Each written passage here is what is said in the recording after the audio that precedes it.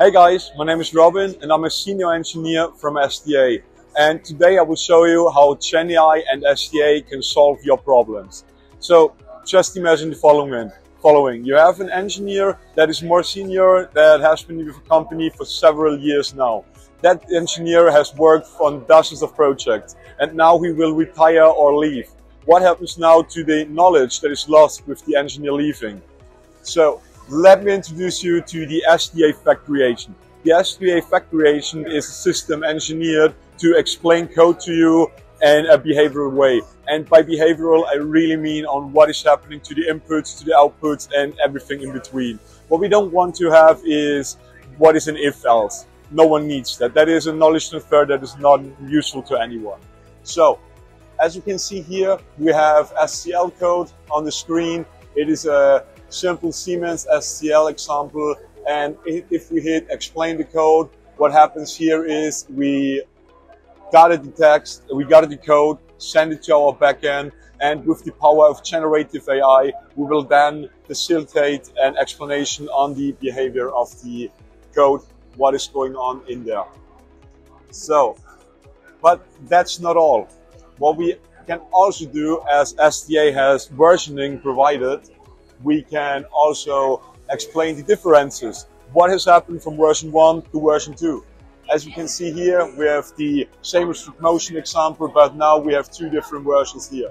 If I go here and click and explain the code, it's the same schema. We take the code, we sanitize it, and we apply tools on top of it, and then our LLM will generate an explanation on what has changed from version 1 to version 2.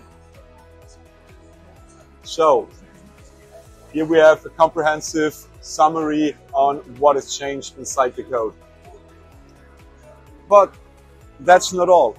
So you see, textual languages are cool, right? But in the space of automation engineering, you have lots and lots of graphical languages. So we thought, yeah, ladder logic, that's where it's at.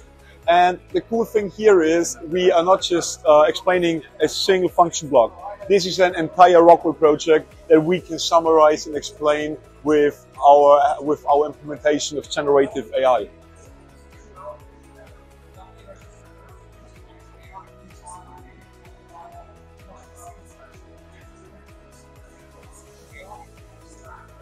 So now you can see, takes a while, takes a bit, and here we have a full explanation on what is going on inside of that project.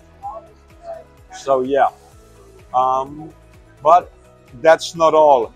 We thought, hey, we engineered a system that is able to explain code, to explain the behavior of the code. So the next logical thing would be to generate code, right?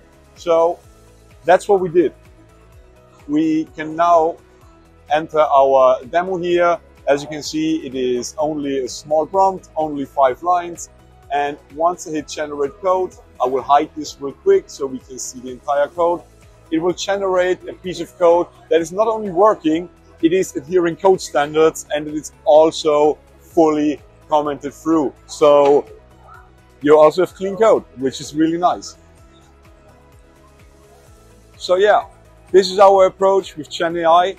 If you have any problems that we can solve for you, just approach us on either LinkedIn or get in touch with us onto our official website at softwaredefinedautomation.io. Thanks a lot.